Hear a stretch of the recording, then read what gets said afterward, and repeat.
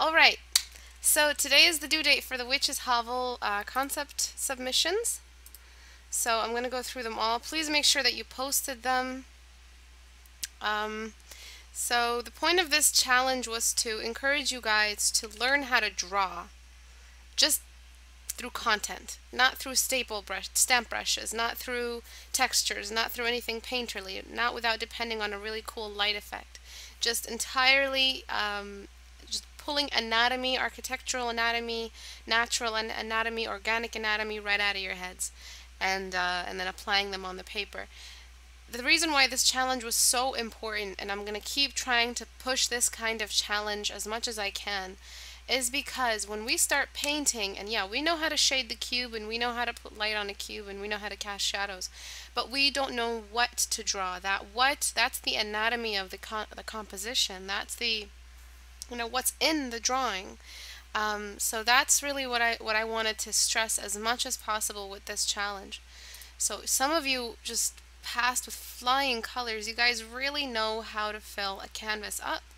So it's not just a jumble of random scratches and cross-hatching over here. What we see is a nice separated object beside a nice other separated object. So we know where the rocks are, we know where the mushrooms are, we know where the pebbles are, we know where the structure is, we know where the leaves are and where the trees are. But sometimes I find when I'm painting personally, I have no idea what to do. I have no idea what to draw. So I'm going to be looking over some of these. Some of you were supposed to choose I'm not going to be able to go through every single one, but some of you were supposed to choose one of these, one of the 3 thumbnails that you were supposed to work on in 16 by 9. And the reason why I say 16 by 9 is because it's cinema friendly, it's composition friendly. It's usually the kind of horizontal canvas you're always going to work with when you're doing landscapes. And we're still in the landscape environment topic. So yeah, this whole challenge here was supposed to get you ready for a workplace environment that requires you to design something for them. So imagine you're working for World of Warcraft or Riot or some other game that requires a lot heavy concept game, all fantasy. Weapons are fantasy, land is fantasy, the geography is fantasy, the physics are fantasy. Everything is on a whole other realm, a whole other world. Nothing pulls from this one as much or that much. So when we have that kind of challenging concept expected of us, when we do these kinds of challenges on our off days, those kinds of challenges won't sneak up on us and challenge us that much. We will be able to give them exactly what they want. So really different, innovative, and creative ways of doing the same old rehashed concept, but reintroducing it entirely. You'll find this is the job for the concept artist, to be able to conceptualize and draw and put together something that we would never have imagined. Not even a writer could have imagined it. So right here, I'm seeing all this kind of imagination. It's like that phrase, that quote that says people thrive in restrictions, or restrictions cause or lead to innovations. And really, when you guys when you guys are given restrictions, you guys really just blossom. So let's start with the first couple ones that were submitted. This one here is one of my favorites. This is by Sarah Chris. Just take a look at how she included the tree to be part of the house, just coming out of the house. I love that. And I love how the roof was kind of caved in. So let me read really, really quickly what the Witch's Hovel was all about for you guys. So CritiqueHour, monthly themes, Witch's Hovel. Okay, so the Witch's Hovel, as defined, hovel is a small, squalid, unpleasant, or simply constructed dwelling. I was mostly focused on simply constructed dwelling. The witch lives in the outskirts of the city, deep in the forest. Her home is overgrown with branches, leaves, grass, and other foliage of the forest, as if the trees of that forest moved almost alive, twisted, and tangled. Her house is surrounded by charms and relics hanging from high branches or rooted deep into the ground. Small stones are set in odd shapes around the forest floor, warding off passerbys and protecting her tiny dwelling from other enchanters. So you don't really get evil off of this. More of like a good witch or a neutral witch, doesn't really matter. possibly a healer witch. So imagine this is something that you were hired for a game level or some sort of boss level or something like that. How would you design this entire environment? What would you tell the modelers to do? How would you work within the restriction of the writers? That's really what these challenges are for. So that's where it started from. The rest is all really just about how to submit it. But this right here, I love this so much. This one here really, really just popped out. I like this one, but the whole house and a tree thing is nice. But I did want you guys to find other ways around that. So the core references came from here. Some random pictures I sent you. So just imagine that your art director gave you these pieces right here. So take a look at that. This is really what I wanted you guys to take a look at. This was probably one of the warding relics around her house, and it's just a bust, but it's part of the, it's like a bunch of random cubes and weird building blocks. But in them, it's just this random little face, and I thought that was so awesome and so charming, and I would love to have seen that in your images. This is part of the trees, but interwoven in the trees as if she's camouflaged in the trees. And mostly, instead of straight trees, I would have loved to see tangled trees just working within her house, and as if she used magic to help stabilize her home. This is another example of that same theme. Here is the house in the tree, but it's a little bit more modernized. So I think this is photo manipulation. I'm not sure if this is even real, but I think it's really cool how she still has that kind of Victorian architecture, or that I'm not sure what it's called, Renaissance architecture, that style of window, but it's just embedded into the forest, it's still surrounded by that overgrown romantic look. And here's just an example of how to possibly make the house feel like it's in a shambles, or it's squalid. Here's something I used for my concepts, and it's just instead of it being a brick house or traditional house, could just be a little hut. I forgot what these are called. Some more examples. This is possibly like a combination of something that could inspire you towards what kind of relics to use, maybe pieces of blocks or something like that, or maybe she lives in them. I know someone used this reference directly and kind of embedded her house in here, which is a really, really cool idea, as well as this being the arc into her home. And this is some more examples of the kind of environments. This is tropical. And this is not like I'm not sure what the opposite of tropical is. Normal. Another example, maybe raised from the ground. And then some more references. So these were all used to just give you a head start. Follow the patterns of foliage. Try to work within those restrictions. Try to work with that inspiration. So what was it like? I really want to ask some of you. What was it like? Some of you, this is their first time ever drawing a tree or drawing a rock, which is really unfortunate. So what was it like for you guys, those who participated? Was it very challenging? I'm sure the first one was very, very challenging for you guys, but it'll get way easier and easier. I know the first time I drew a tree was a long time ago, and it looked nothing like a tree. I had no idea how to make the bark, so what happened was I just started throwing random textures. But really what I wanted to do is I didn't want you guys to throw random textures around. So this is an example of that. I wanted you to try to go in and draw every part of the tree. Well, this is one example of her dwelling that I kind of just had a stab at. Is that what you say? A stab at it? And I wanted to create that tangled, messed up feeling and the relics, and just a really, really messed up home. And here is an example of something a little bit more structured and intimidating. And there are like relics into in the trees, and this is just one part of her, one part of her environment. But I never got to finish it, because it's not my homework. It's your homework. But try to go in. I tried to have this as an example for you guys, because I want you to go in and try to draw every piece of the bark, every little piece of the anatomy of the architecture, every little rock that you're going to need later on to paint, or the modeler might need. So let's take a look at some of these. This is a nice other example. I love this one, how it feels like it's pulsing, how it feels like it's full of magic. I love that. It looks like a big heart. This is something that really struck my eye. This one was nice as well, how like all the trees started to grow out of it, or she found one tree and it started to thrive because of the magic she used in there. I also like the crow. I don't like, however, the different size changes. So one big critique I have for all of you, I'll choose some to critique later on in the, I think this is going to go on for the next 2 hours. This is just me introducing some of the ones I like. But one big critique is when you do pencil concepts of any kind. You just saw my stream. I was drawing some personal stuff. The concept, the pencil you use for the concept should never change. Never change the size of your pencil. Write that back to me. When you start bringing in variations in pencil size, you start bringing in, it's going to be hard for you to choose. How are you going to decide which one gets the thick pencil and which one gets the thin pencil? If you're going to put the thick pencil on the outlines, I'm sure that would be your answer. I'll use the thick pencil on the outlines and the thin pencil on the insides of the lines. No, absolutely not.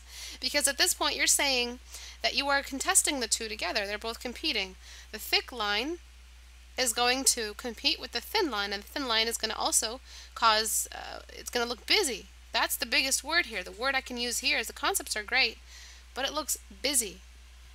I need to keep my eye on my mic because my mic is broken, by the way. Another one is coming in, but if I cut out, just give me a second and I'll be able to detect it. But yeah, never change the pencil size. The outline, the insides of the lines, any other detail should all be the same pencil size. Don't worry about focus. The focus is going to be the area where you have the most lines. So right here is the focus.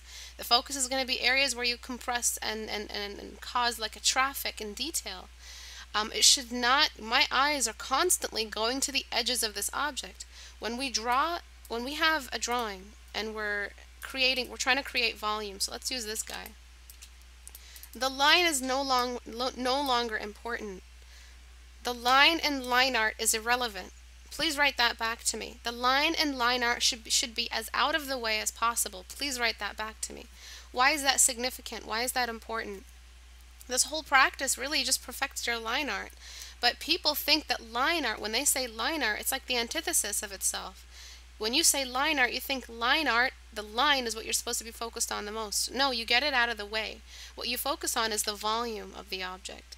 So let's say that you have this drawing right here. Let's say you have a cube. The line here is a replacement for the edge, right? When we replace this edge with a line, this line should not come in with you know, full force and full power and gusto, or if that's even a word. It should be as out of the way as possible because it is a shadow of the potential that the edge that it could be. The potential edge that it could be is the maximum, is its final form. Is its final form of form. When we use this line, what we're doing is just using it as an indicator. A line is an arrow. That's it. Every line, imagine just arrows pointing and lined up all across the line, pointing to the volume that they're encasing. A line encases volume. When we go in with all these crazy different line sizes and line variations and you know, it's just going to look like a messy, half-painted, half-assed kind of mess. We're not trying to put too much busyness in this volume area. We're trying to point to the empty space. So line art is about balancing negative and positive space. Please write that back to me. So a lot of you, this was your first time having to do something with line art, let alone a concept with restrictions, and let alone a concept with references you have to use, and you have to submit it, and you have to do 3 of them. All of that out of the way, this was a challenge for your line art. Can you really draw with one brush consistently without having to depend on messy whatever, like suggestive texture, but really going in there and creating the texture as it happens? So going in there and drawing every little piece of bark and every little twist in the surface texture of objects. So I could go here and then just keep detailing his hood to make it feel like it's some sort of felt or old cotton. But just adding those little pieces here made it feel like felty cotton or some old cotton material that's warm, that's used to keep him warm and keep his head warm while he's blind or whatever. I don't know what the fuck the concept was all about. But when I drew this, I was so scared. I was really cautious of using too much line. This dude here, I used too much line. I had to go in there and erase a lot away because the point isn't the line. The line is not the point of the painting. The point of the painting is the volume the lines are pointing to. Alright, that's the point of a line. The fact that it's a pointer and it encases volume. I repeated it. I'm going to keep repeating it throughout the rest of the session if you guys don't like me repeating myself. Yeah. Alright. So let's take a look at some people some other concepts. So it's really the challenge here when you are submitting something like this to an art director in a studio. You're going to be challenged, a lot of stuff's going to be expected of you. Of course, texture and technique, that all has to do with keeping your line the same size. Then there's concept and a rational concept, a concept that actually feels like it can work. So a concept that feels possible. So here's an example of that inconsistent line use. These lines right here, these are the lines that I keep under my lines. These are the lines that get me started. So if I can show you real quick the thing I worked on today, and just show you what the lines were under it, it was just a big mess. It was just a big fucking mess. And it's supposed to be because you get the mess out of the way early so that your lines stay clean later. But it's a mess, and it's supposed to be a mess. But remember, that's your first stage. It's always supposed to be your first stage is a mess. But these were the thumbnails, so I hope I see one that's cleaner as I go up. I did invite some of you to do traditional. When we're doing a concept, please make sure that you're not using extreme perspectives for a concept. If the game is going to be in an extreme perspective, okay, go ahead and use an extreme bird's eye or worm's eye perspective. But in concept art, if you're supposed to be drawing something that is seen either front view or a little bit top down, a little bit, from a worm's eye, please paint it head on. Draw concepts head on. All right, that just means eye level. Please write that back to me. Draw concepts eye level. All right, this means that, again, you're going to be sending it to another stage of production, and they're going to be able to read the information there. You're not going to hide the information in an extreme perspective. This right here is really cool. It looks like a big wooden barrel, and it kind of looks like the from Pirates of the Caribbean, the witch. This kind of looks like her hovel as well. Pirates of the Caribbean, the Calypso character, she was also exactly like that. There were candles on the outside and weird little gadgets and whatnot. So here, I don't think the concept was very powerful because the point is to make it look overgrown and broken down. Those are the two words, really. Overgrown and broken down. So the more overgrown and broken down it looks, but still livable, the more character it has. So there is a lot of character in asymmetry. Please write that back to me as well. Or write it down. You don't have to write it back to me, but there is a lot of character in asymmetry. Doing a symmetrical architecture isn't always going to help you. Isn't always going to help get the message across. So I was looking for that. When something is broken down, something is a little asymmetrical. This is why Sarah Chris's piece really just spoke to me. I loved it because it was so asymmetrical. It was all messed up and broken down, but it still looked like someone might live in there. And she had these little totems there. I hope you chose this one for your final piece. I'm not sure. I wasn't following every single person's submission that closely. So no extreme perspective. I'm going to be asking you guys to write back all of the things, all the major notes back to me. So whoever does, okay, whoever writes back the notes for me, I'll give them my brush set for free. Okay? Whoever writes back all the notes very, very nicely in a nice long list, at the end of class, I will give you my brush set for free. All right? I mean, that's not that much, but, that's incentive for you guys to make some notes. All right, let's take a look at these. The brush size has been really consistent throughout. I'm happy you didn't depend on random crisscrossy, messy hatching to get the feeling of texture. I really like this, but I imagined, if I made it too high and there were ladders, I imagined her being an old woman. That's why I didn't go for anything too high in the sky or too high in the trees.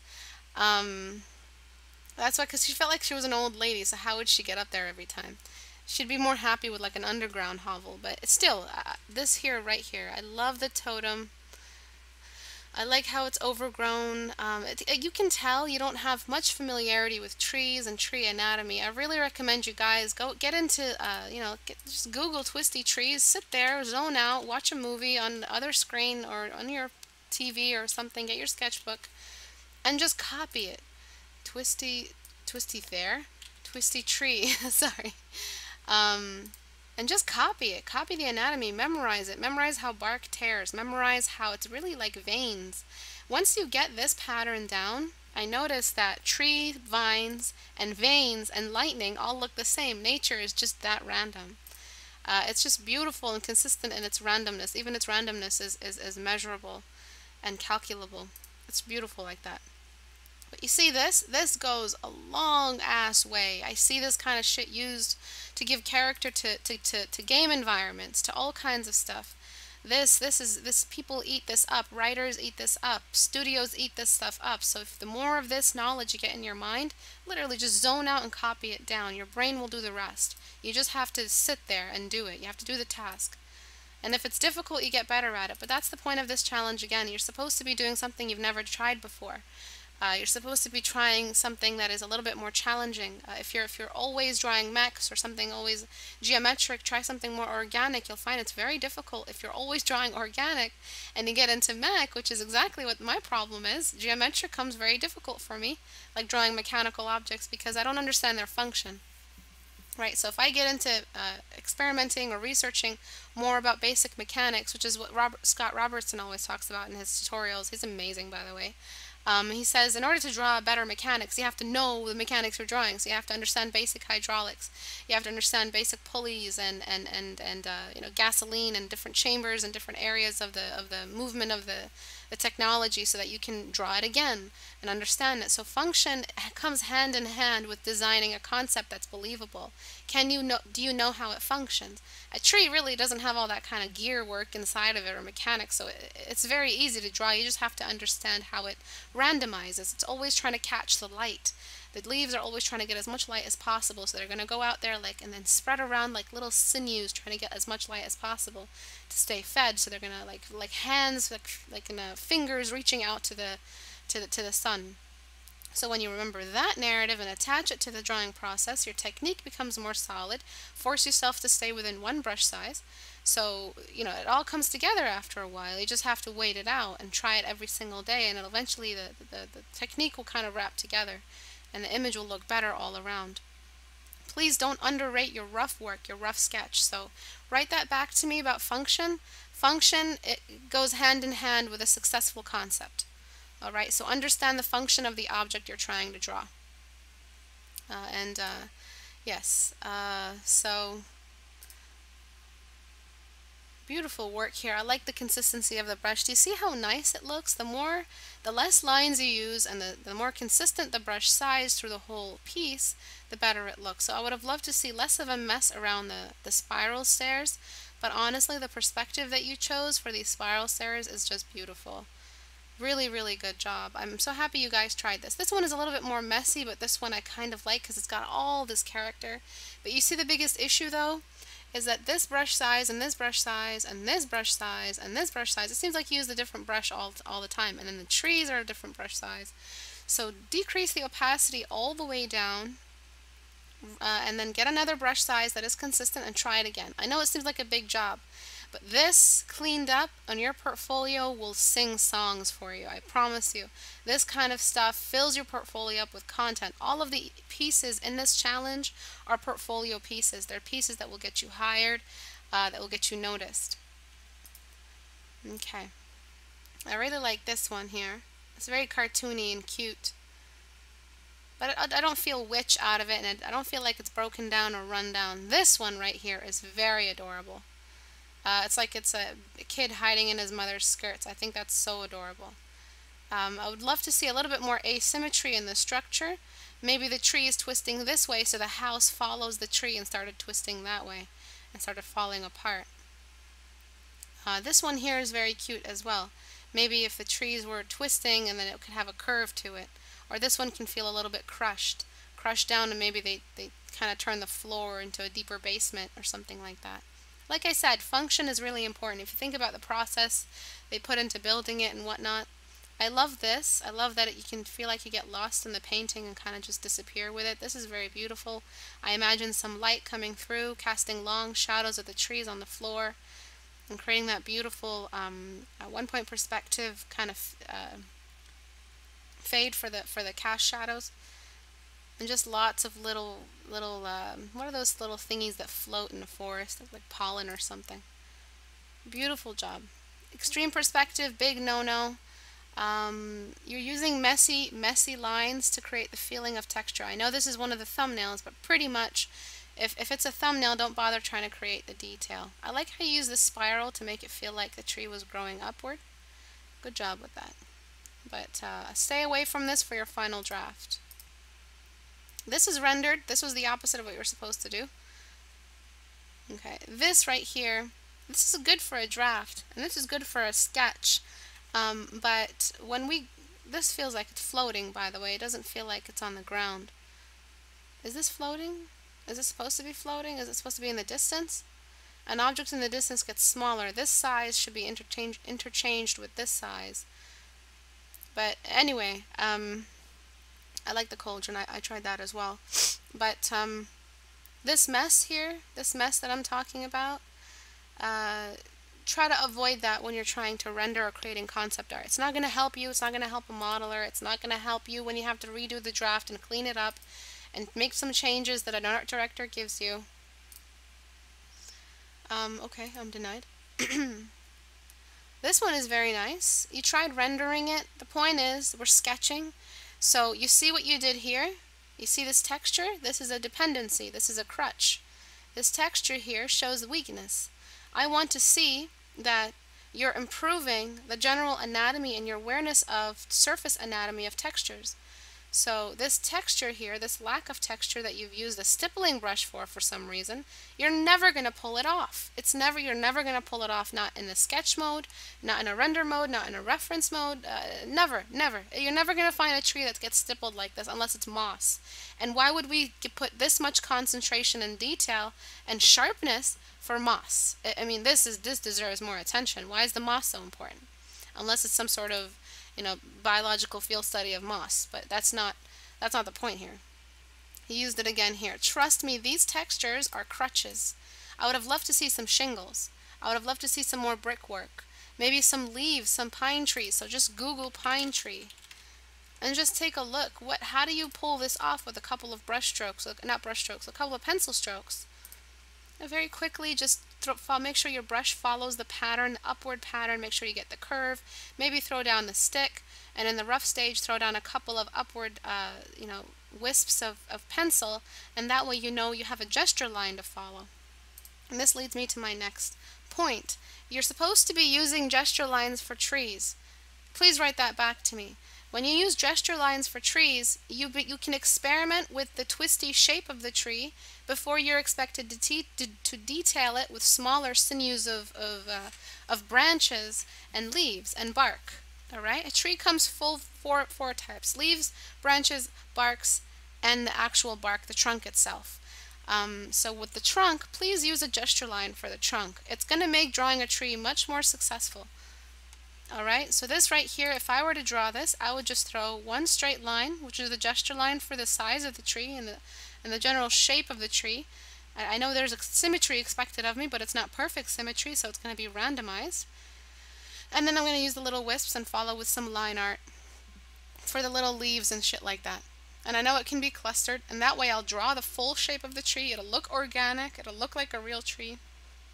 And it'll actually have leaves on it instead of random little dots that are supposed to be an excuse for leaves, or for whatever the surface growth is. I mean, I'm not sure if you can call it leaves for a pine tree. I think they're called needles. Anyway, beautiful job though. This does look a little bit, I don't know if the word is colonial. It just looks too structured and too put together. So after all of this, you still didn't really follow the description that well, and I feel like, yeah, she would own an elk or something like that, because how does she travel into town and buy supplies? I really like this one. Again, this is like the overgrown, grew with the tree. I like that, but I still want it to look like it's run down, like an old, she's not really seen or welcomed by her community because she's a witch, so they're scared of her. There was also really good hovel in that one movie with Michael Fassbender. He's a Roman legionnaire who realizes there's corruption in Rome, and he visits a witch. What's it called? Whatever. But there's a witch in there, and she has a really nice old hovel. It looks like that, and it's all run down and broken down. So nice consistency, nice volume. What I'm looking for is brush size, consistent gesture lines. I'm not really finding many. It's very, it's just straight lines. Volume is good. The texture here is you're kind of entering that. I'm gonna just throw a bunch of messy lines here. Hopefully it reads. That's never gonna read. It's never gonna work. And a rundown, just general rundown look.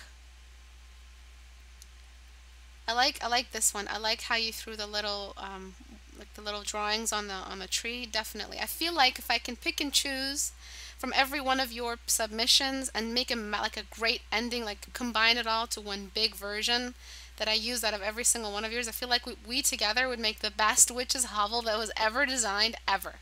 You know, like getting 94 of us are watching 95 artists together to create one hovel. You know, that would be one amazing looking hovel.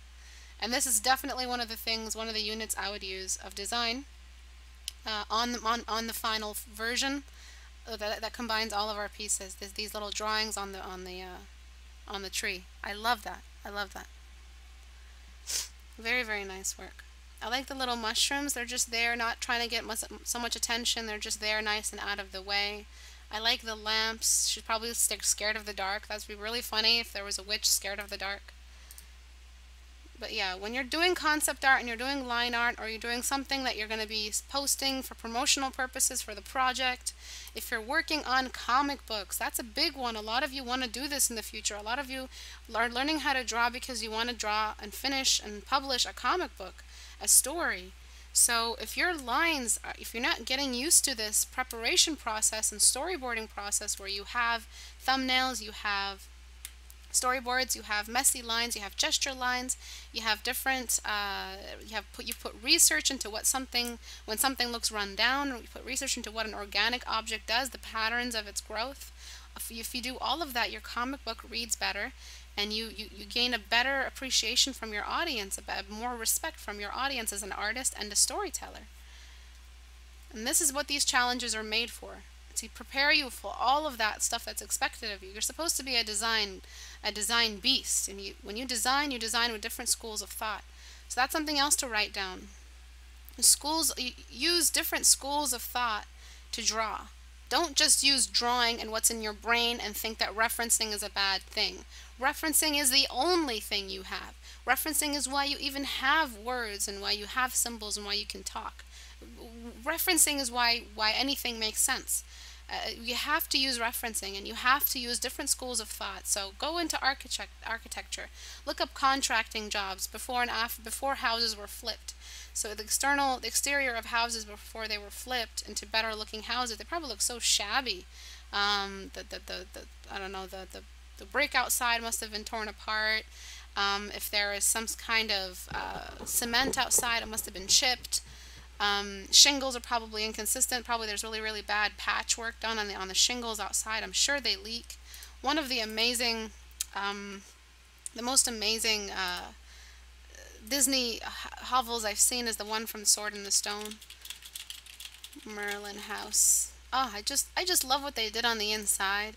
He's just Merlin, you know, fucking Merlin, but he lives in this broken down little house, and just a little bit of, a little bit of stuff. They managed to pull off this beautiful looking thing, and they do it consistently. Breathing room and lines. When you remove the colors, guys, when you get rid of the colors, you get rid of the shading, you're left with lines. That's what I want your lines to look like, because that's going to give you power. When you have these kinds of lines, well, this is an animation, so they depend on lines to pull off the movement, but when you have lines, you have something. And I know I'm always saying stop using lines, but that's only for rendering and technique. You have to, line is just a quick way to draw something and get its anatomy down, to jot down its anatomy. But all of these little pieces here, all of this anatomy in the room, all of this content was before the color, before the shades, before anything. It was just a drawing. And let me see if I can find a better picture of his little house. I don't know if it's this. Maybe this is Madame Mim. I don't know.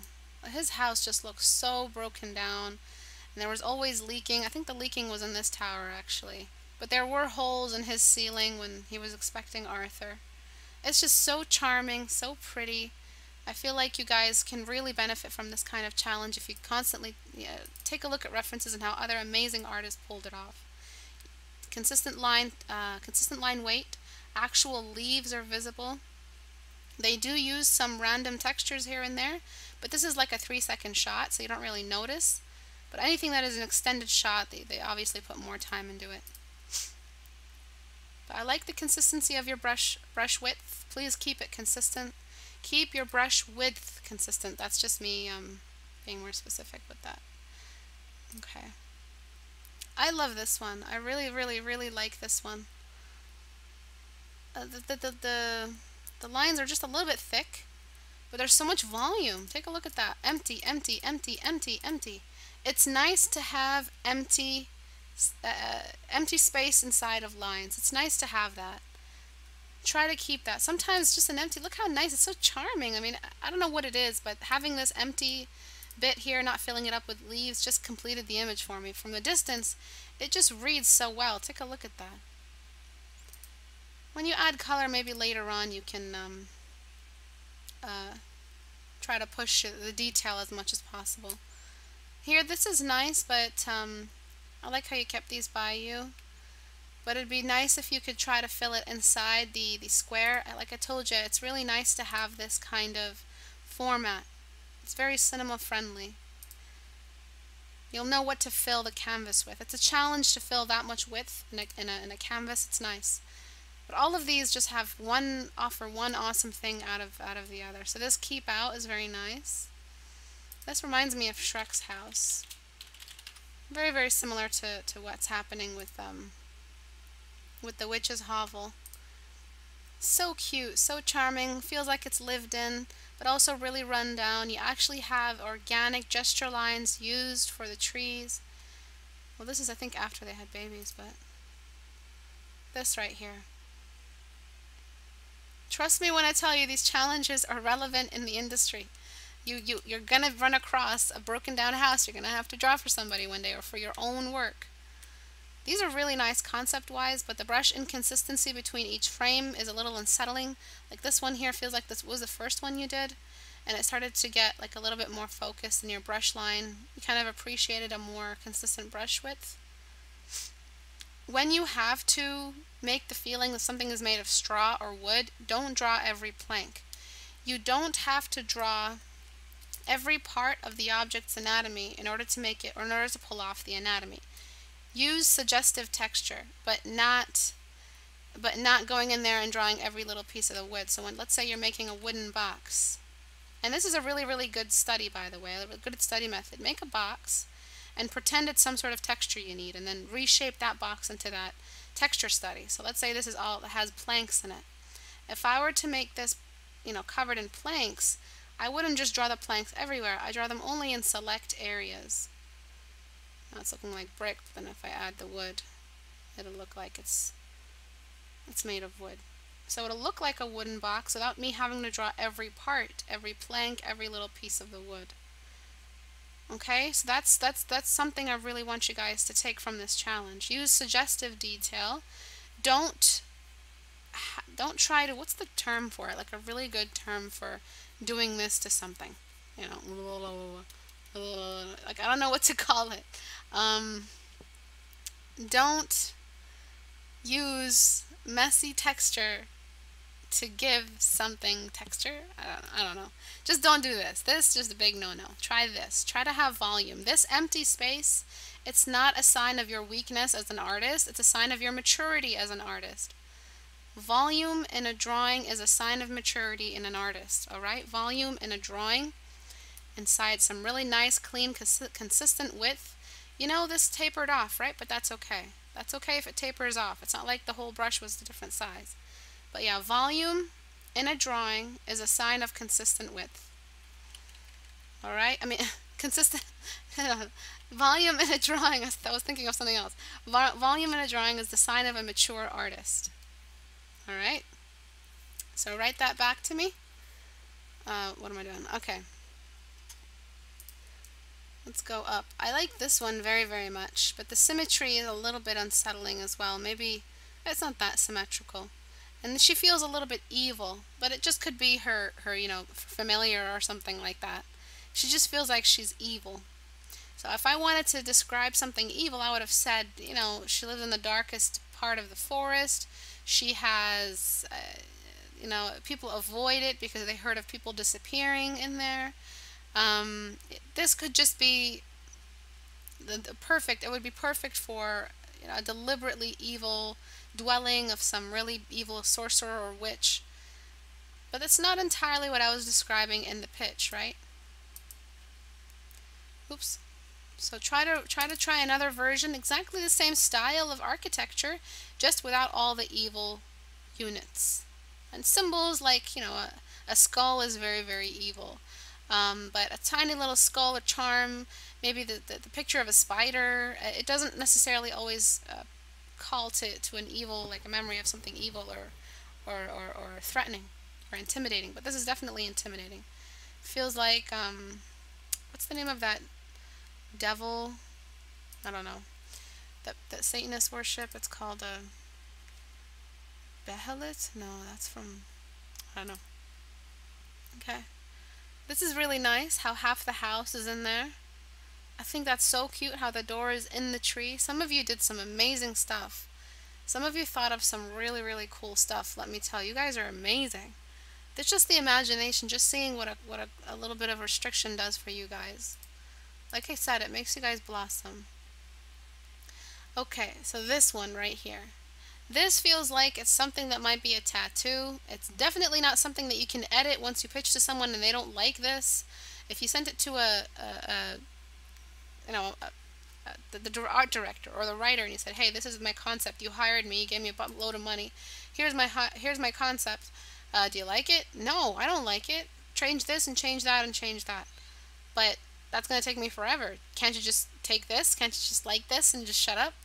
That's what it's going to be like if you guys work too hard, add this much detail, this kind of cluster detail for the tree. It also doesn't feel like this tree is made of bark. It feels like it's made of vines in the shape of a tree. It doesn't feel like this is bark. It feels like wires put together to make the feeling of a tree. This is hard to edit. This is hard to use in a model. This is hard to read any kind of anatomy from. It doesn't speak any kind of volume. The negative space really is all I want to look at, because I feel like my eyes are just being overloaded with information. It's too symmetrical, it's not charming, feels evil. And where is her dwelling? Why is there two? Why are there twin dwellings? Is it supposed to be like a, you know, it's just too symmetrical. It doesn't feel like it's connected to the story at all. And you have this one, which feels a little closer. But again, just information overload. I like this. This is very cool. I like these rocks. Look at how charming having a little bit of breathing room is for your concept. Look at how charming. But you didn't have to draw every single little flower petal. Again, just draw a cluster of flowers. So how could you have pulled that off? You could have done a little something like this. So drawing a little bit here. Whoops. And then draw a couple of flowers. And then draw a couple more, maybe a couple of leaves, and then a little bit of an indication as to where this flower bed ends, like where it ends. That is enough for me. If you have to, really stress the fact that there are some really pretty flowers here for somewhere in the foreground, then throw a little bit of extra information, just so that we see it's a flower. But that's all you need. Maybe have a little bit more clustered together. You don't need to show every single little bit of the flower. You also don't need to draw every single little leaf. So just drawing some of the anatomy and not all. Selective. Be selective with your detail. Write that back. Damn it, I keep opening this. No. Okay. So this is information overload. This is not going to get you hired. It's going to get you, really really sad with the way people might react to your work if you have to change it. It's going to be difficult to change that. You're going to be working for another 8 hours trying to change that, or if you can just quickly fix it, if you have nice breathing room. This is actually really cute.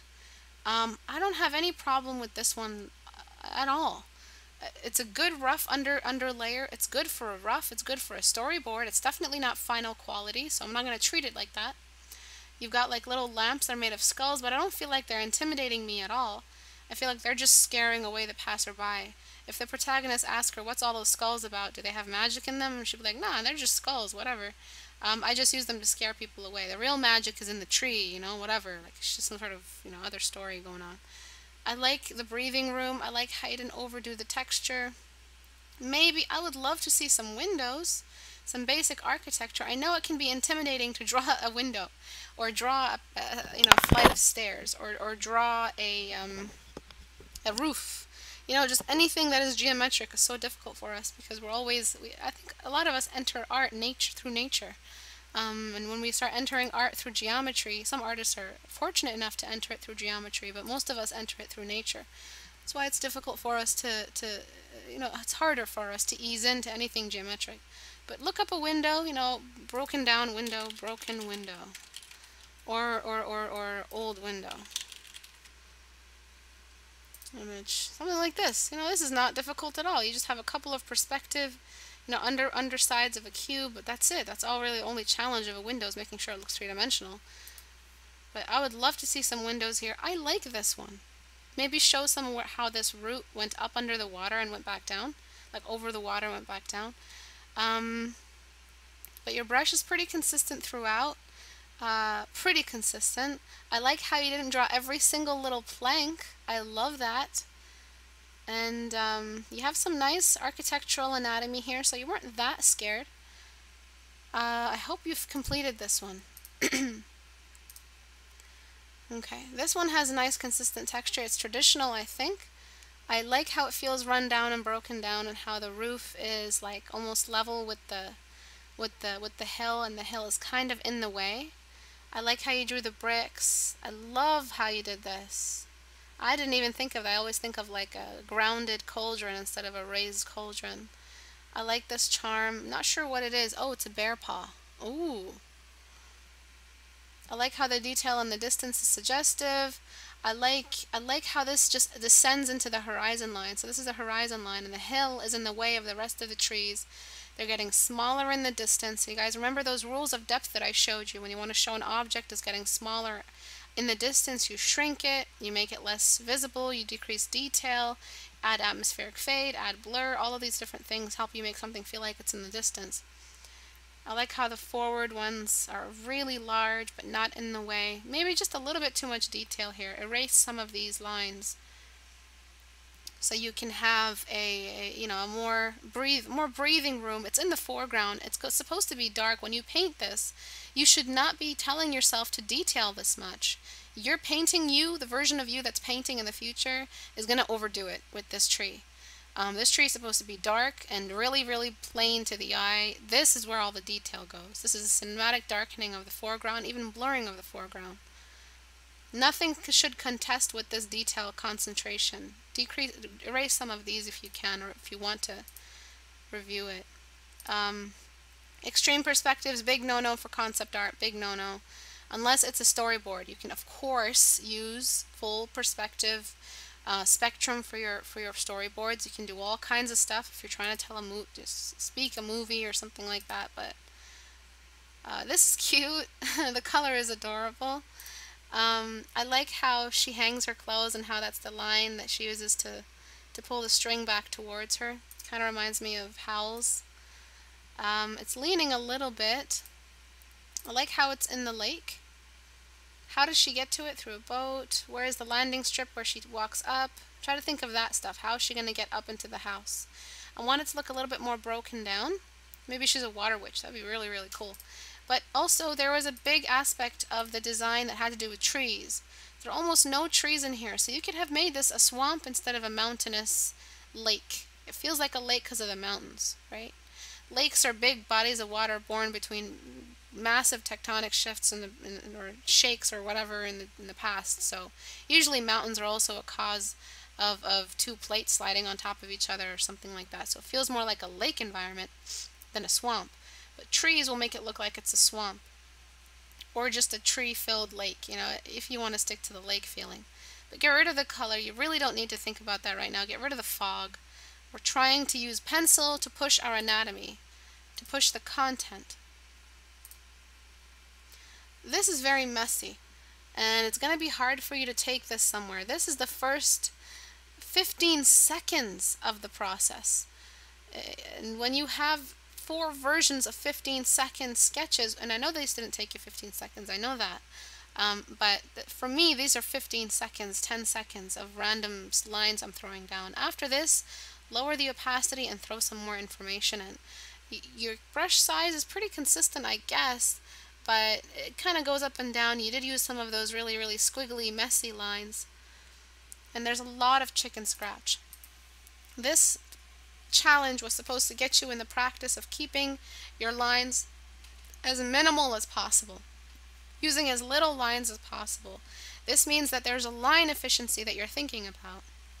What does line efficiency mean? It means that instead of doing all that crazy flower bush stuff, you're using very, very little lines. But also, it means that we're not doing that. Imagine there's a counter on the side at the top of your screen. There's a counter. Once you hit 1,000 lines, you're not allowed to draw for a week. Okay? Imagine that. You want to use as little lines as possible so you can draw for as long as possible. If you're doing this, oh no, I'm just drawing a face, then I'm going to draw a face, then I'm going to draw a nose. You've already done so many lines for just a fucking head. You've just overdone it. I don't know why he's wearing a sombrero or those Puerto Rican hats. Maybe he's a farmer. But yeah, this is not good. This is not line efficiency. Line efficiency means use as little lines as possible to project the most content as possible. Write that back to me. So higher line efficiency means a better looking image. Line efficiency also relates to shrinking your brush and making sure that it's a nice consistent size through your lines. Every line in your image will always be sourced from the same brush size forever. Never change your brush size or brush type through the painting process, and use as little lines as possible to express the most accuracy as possible, to have the most accuracy and the most anatomy. Some of you think that using only one line will make it more difficult for you to get the exact shape of the line you want. No, if it's hard for you to do this and then align it and then continue it, start practicing. Because if it's hard for you to keep a line perfectly consistent and pull off as much of the form as possible with just a line, with just a straight line or a continuous line without lifting it up, you need to start practicing that. You can't fail at one side and then depend on something else and expect that's another way out. That's like a bailout. You can't bail out of your lack of line efficiency with chicken scratch. Write that back to me. Okay. So in order for this challenge to be, for the note challenge, taking notes, don't post them here. If you took notes, if you wrote them somewhere in like a document or something, if you haven't, start now. I want you to post these notes in the community as a post. So if you did take notes, post them on the community. I'm going to choose one of you as the best note taker and give you the brushes there. Probably give you something else as well. So I'm not really rewarding you guys for drawing the best drawing. It's really the best note taker that I give rewards for. It's always been like that with my teaching. Okay, so some more symmetry. I think you're the same person that drew the big behemoth. Not behemoth. God, what is it called? Oh yeah, him. What is he called? Can someone tell me what he's called? The demonic Baphomet. Baphomet. Curse that name. Okay. So take a look at this. How nice would these trees have looked? Come on.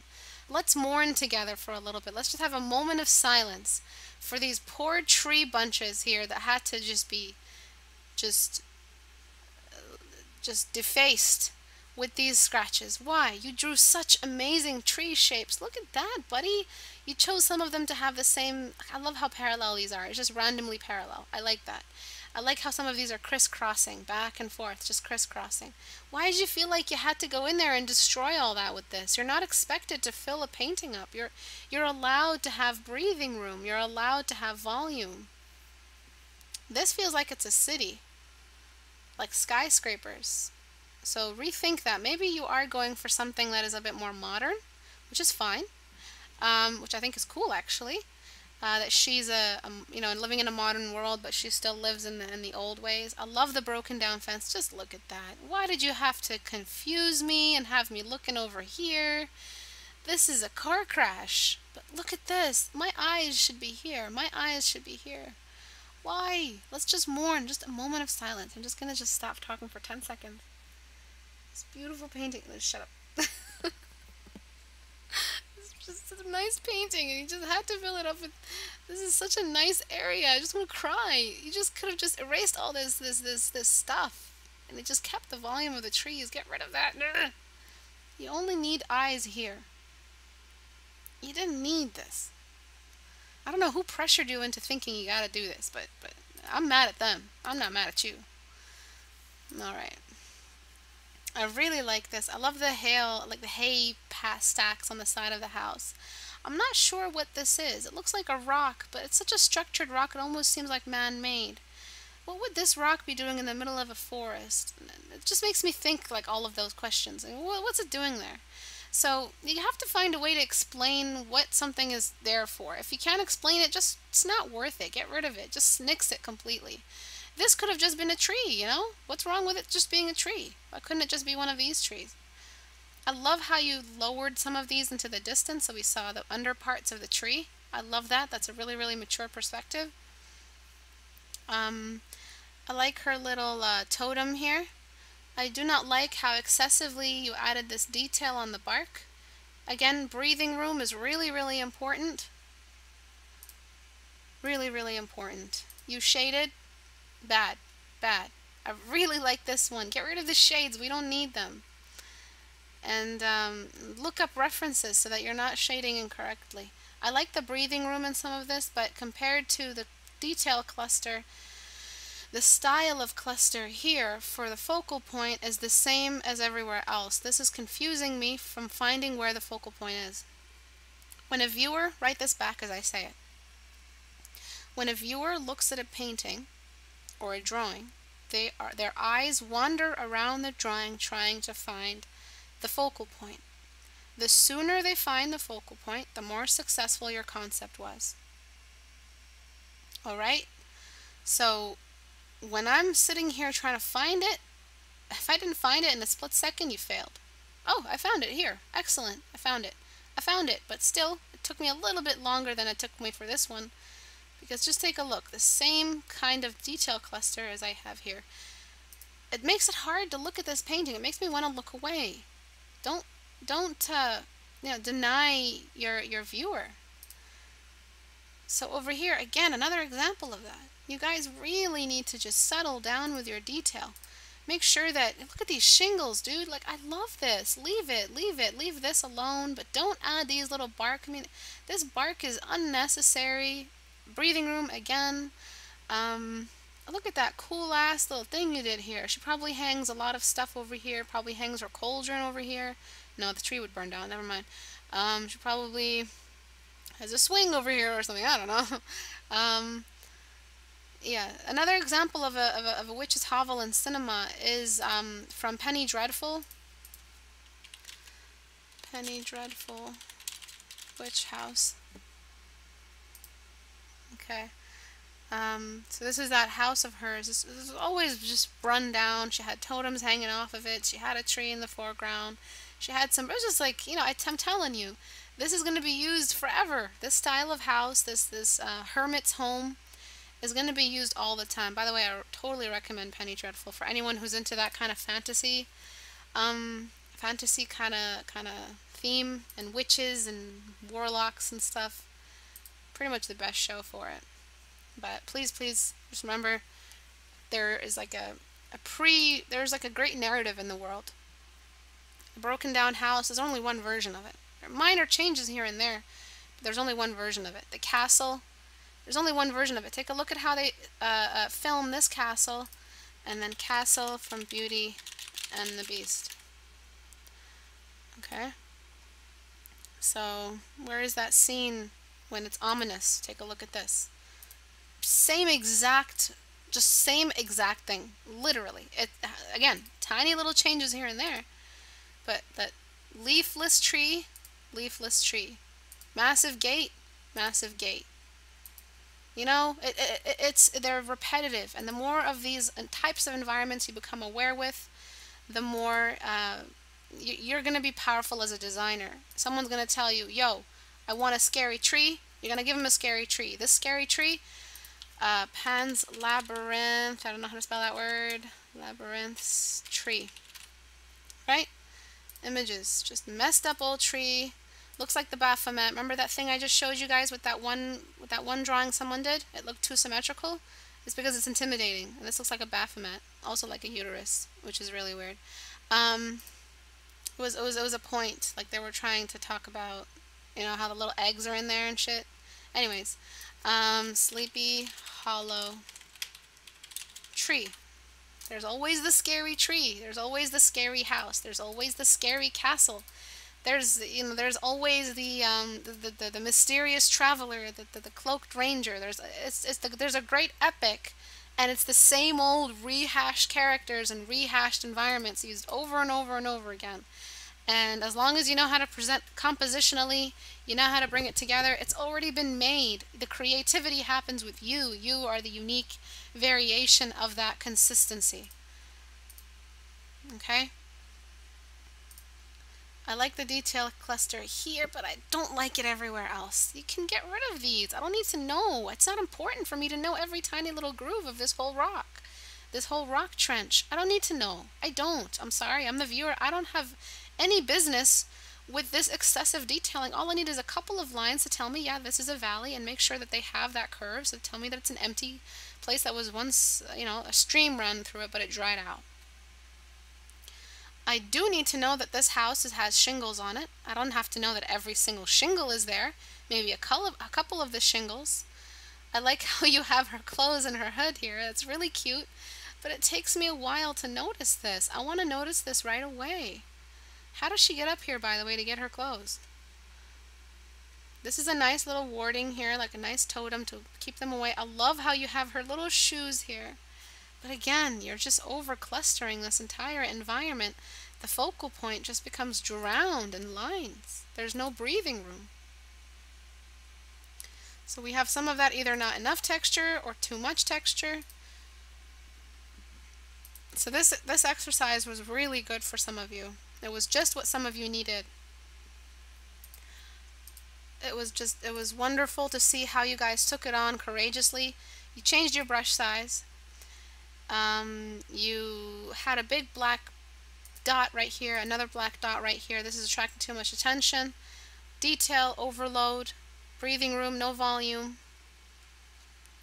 You know, all the major details and units of the description are now hidden. The house doesn't feel run down. I said hovel, you know, I gave you the description of hovel. If I'm the art director, I just fire you and hire someone who knows, you know, how to follow that. I'm sorry, that's really mean of me to say, but they are that mean and they are that much of an asshole. Before even taking a second look and maybe considering, hey, this guy's got spirit, they won't even look at your portfolio and think, oh yeah, maybe I'll hire him for his spirit. Some of you expect employers to hire you for your spirit. They don't give a shit about your spirit. They're assholes. They're after money. Some of them are just after money. They just want the project finished so that they can sell it. They want someone who has a read in their work right away. If you have to do this in this way, if you have to get hired and you want to go down that route and you want to be a freelance concept artist and you want to work as a contractor and you want your portfolio to speak loudly and represent you well, follow these rules that I've been showing you today. Right? Make sure you follow descriptions, and when you are given a description, you'll have more. When you combine writing with art, you get a better image. But if you're not a writer and you're just placing prop beside prop, you're going to, you know, you're going to get a boring look to the house. But when someone is telling you, hey, add in a broken down house, ooh, that's nice. Ooh, you know, character. Ooh, asymmetry. Ooh, like, you know, broken shingles and little pieces on the ground. But this is overload, information overload. But thank you for trying it nonetheless. I thank all of you for trying this challenge. It opened your eyes. I hope it opened your eyes, and I hope that you guys are you're going to continue this kind of practice. You're going to continue this kind of stuff. It's not just going to be about drawing portraits. Portraits are nice. Portraits. Everyone needs portraits in their portfolio. I'm sorry. You're going to have to learn how to draw a face if you want to get hired as a all talent, totally useful artist in a studio, or for your own personal work. It doesn't matter. But yeah, aside from portraits, you're gonna have to learn how to draw a tree, and you're gonna have to learn how to draw an environment.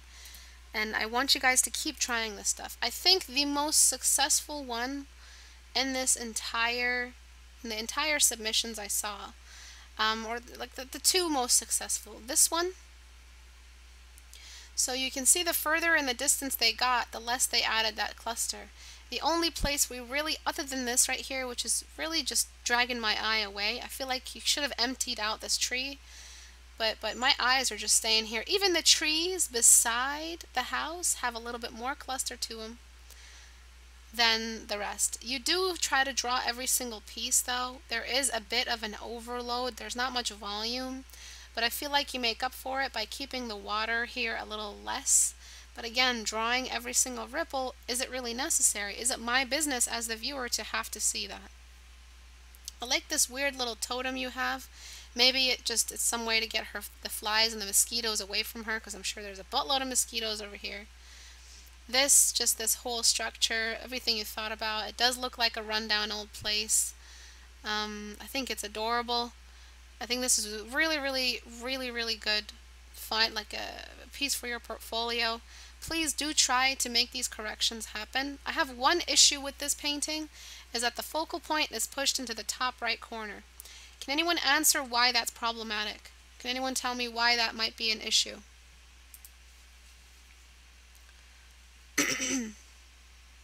Somebody, my mother's lawyer friend is the nicest woman I've ever met.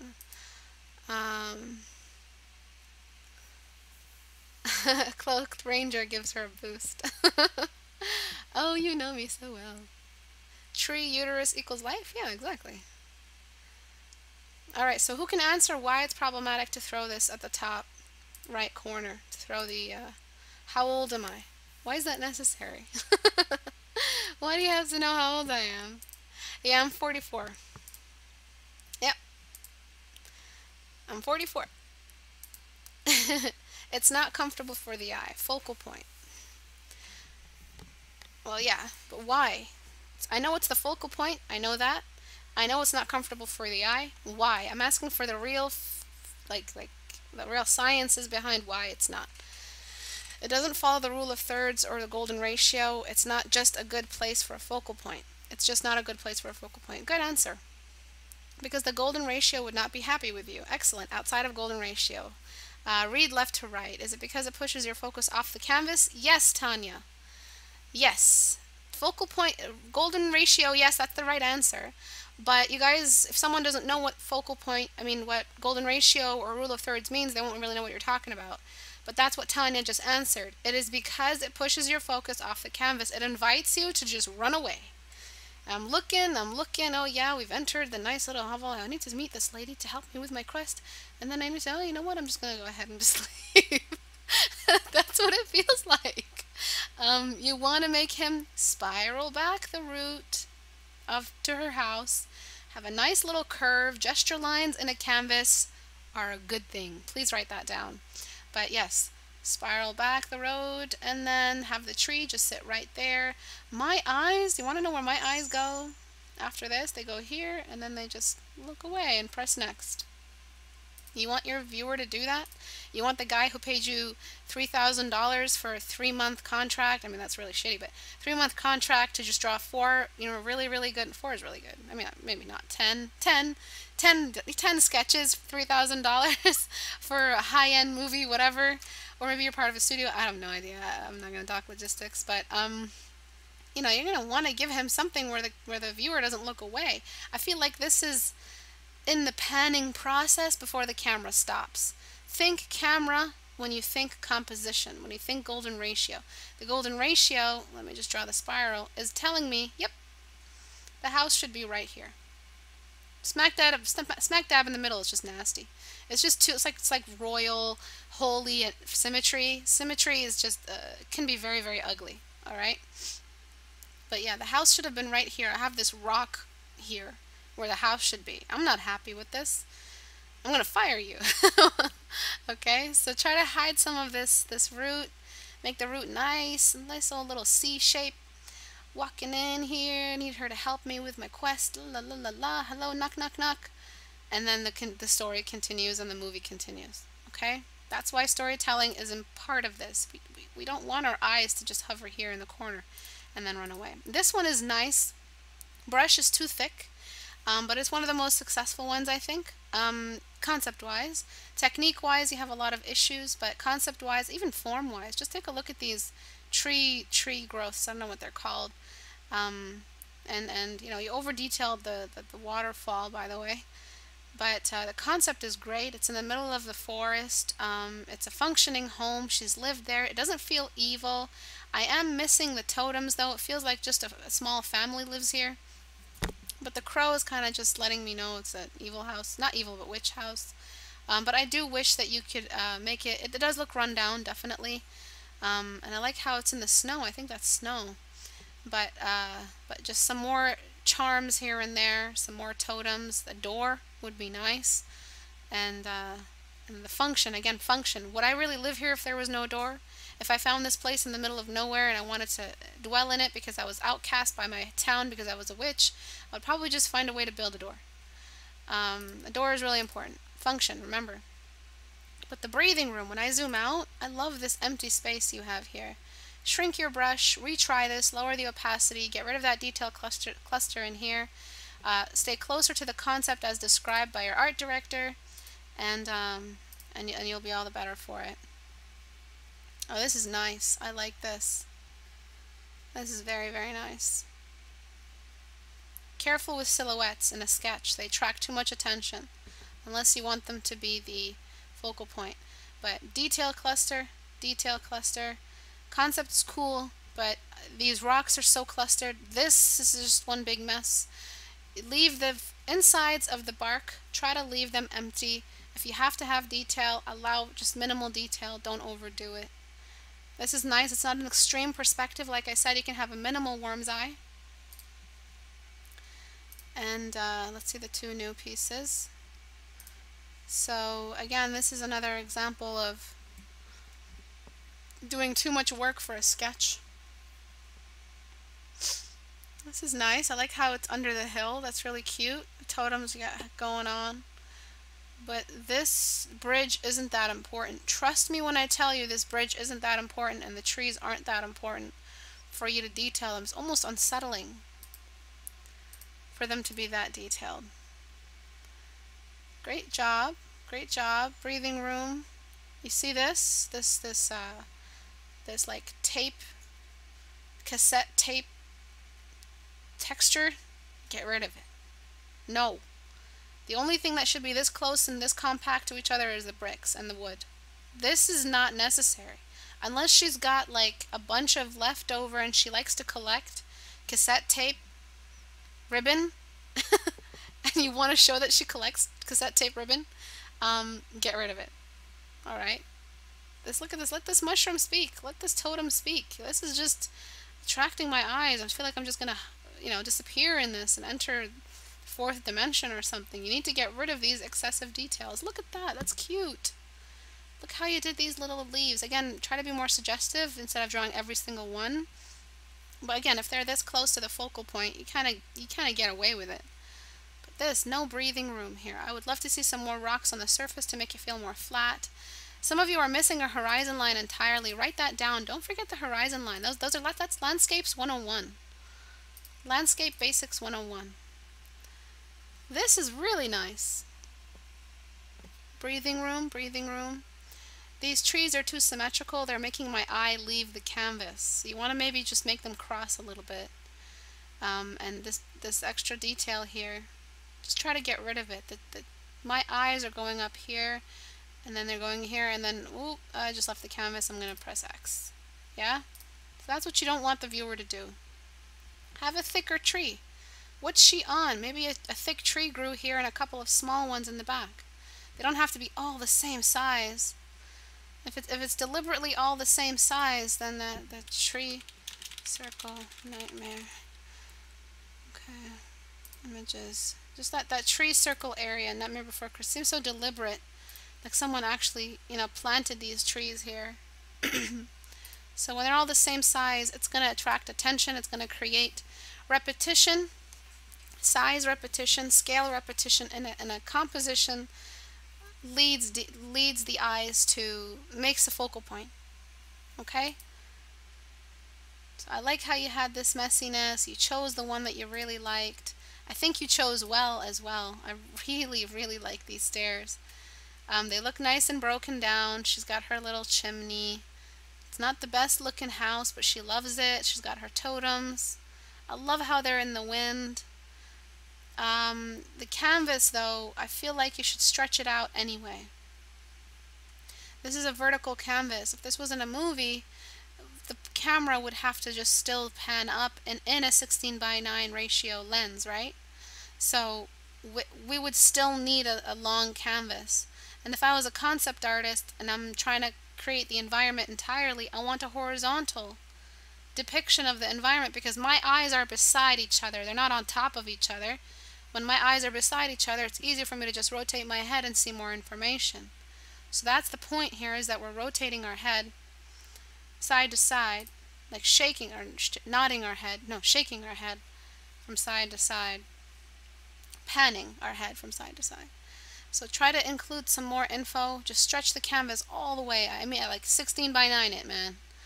And just make the hill more visible. Add some minor detail here. Some trees disappearing into the horizon line. Identify the horizon line, and you'd be good. But it being this vertical, I feel like I'm claustrophobic. I feel like I've just, I feel like I'm just gonna get stuck in the painting. I wanna be able to walk in it. Invite your viewer in a more believable environment and more believable framing. So this framing is not cinematic. Cinematize it. These submissions were just amazing. I'm really proud of some of you. So I know I didn't paint over them because I don't really know how I could paint over. I don't know how I could turn these into a paint over because all I can do is point to what the issue is. These are all amazing concepts. A lot of you have so much potential. All of you have so much potential. And if you follow these rules of composition, you follow these technique rules, composition rules are so important to making a more clean presentation. Technique also cleans up the presentation. Function, concept are hand in hand. Make everything feel like it's real, lived in, believable. Organic shapes need lots and lots of referencing, and they need to feel organic. Even their gesture has to be the opposite of geometry. I love how a lot of you really showed cube versus organic, geometry juxtaposed beside organic. I love that. This concept really did invite that kind of contrasting elements together. And for the next challenges, what I'm going to be doing is there's a reason why I've been sketching like crazy, and it's because I've been giving you challenges without giving you guidelines. So the next challenge is going to be another drawing challenge, but you're going to be drawing a group of, it's going to be called, what did I call it earlier? The Adventure Fellowship. Okay, it sounds really cheesy, but again, it's very, very good for today's industry to get this kind of stuff in your portfolio. It's really, really good for you. You're going to love it, and your viewers are going to love it. You're going to have to design a group of 5 people, 5 characters. They all have different roles. I'll be uploading the brief when it's time to do these challenges. But you're going to have the basic roles: healer, mage, bruiser, ranger, magician, whatever, shaman. And I'm going to describe each of them for you. I'm going to give you a description for them. And I expect the same clean lines, the same line efficiency, the same line width. Basically, it's so that you're an artist that ends up not depending on photographs to render your concepts. You're an artist that knows how to fill a canvas up. You know what you want in the character's costume. The content and the anatomy of the character, there's something that you know what you want on the character, so you don't have to get a photograph of chainmail to be able to draw the chainmail or render the chainmail.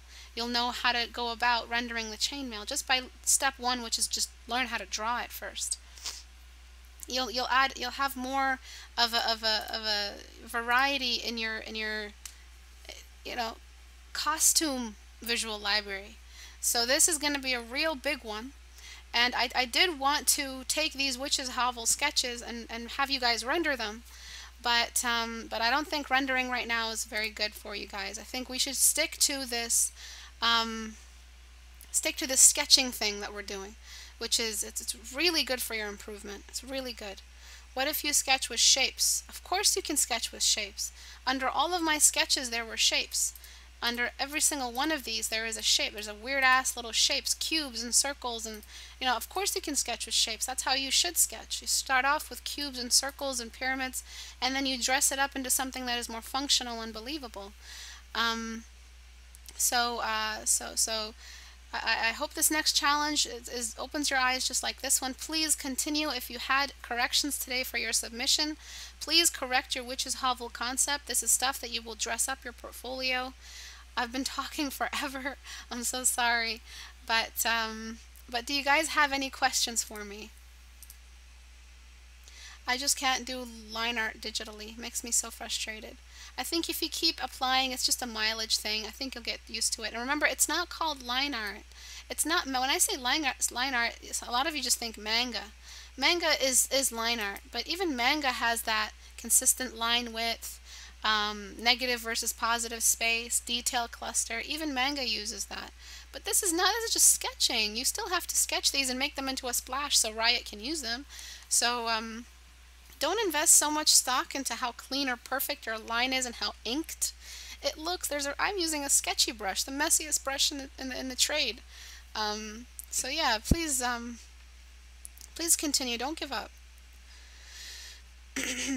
Please go to the community to submit your notes. Whoever made notes for today's class, you will be rewarded according to how well your notes were made. I'm going to choose one person. Why were they? Oh, okay. Wait. Only post one. Only post one. Sorry, delete your note and post only one draft of notes. Okay? And I will choose a winner and I will give you a bunch of stuff. I have to do homework, but I can't. I always get so inspired to draw from these. I'm losing my voice. With line art for me, it brings more evident symbols, how to keep them on track. Felipe, a symbol, really, the biggest danger, what I always say is lines are symbols, or stay away from lines. I mean, when you're painting a tree, Felipe, just don't do this.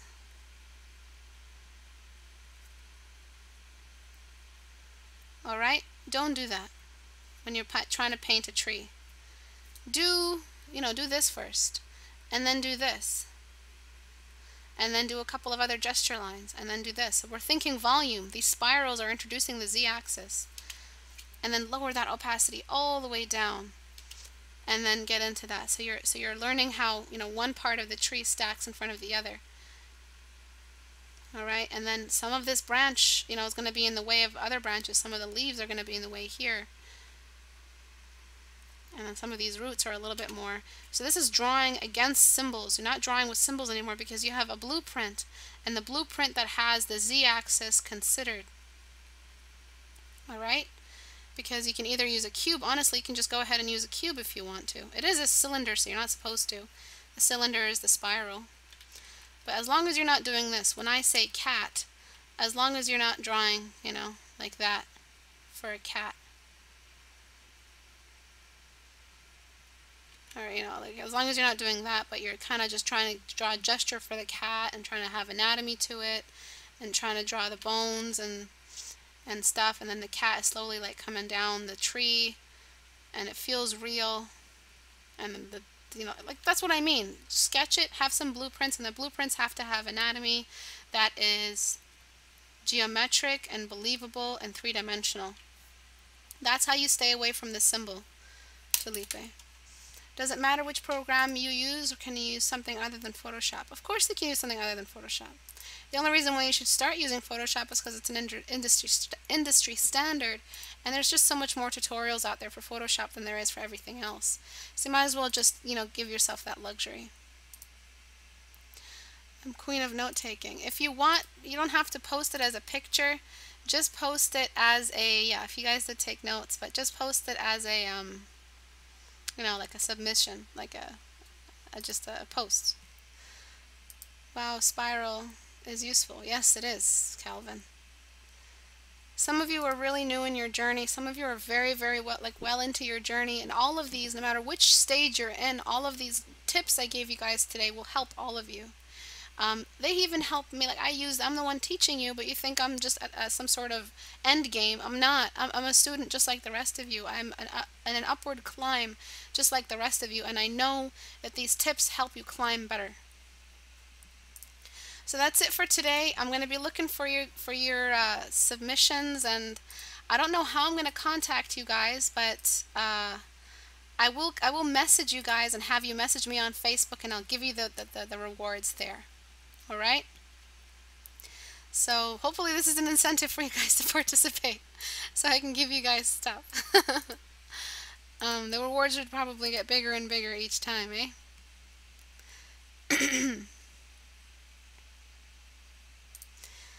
So thank you everyone for coming today. You guys are great. You guys are awesome. I'm so happy you guys tried this. I'll see you guys on Thursday for some, regular critique hour.